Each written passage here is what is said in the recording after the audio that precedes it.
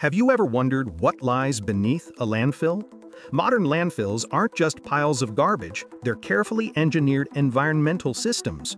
At the very bottom, there's a thick, waterproof liner that prevents toxic liquid from leaking into the soil.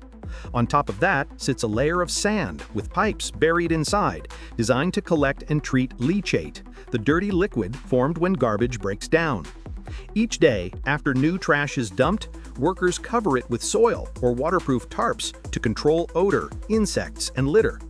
Deep below, chemical and biological reactions take place, producing gases like methane and carbon dioxide.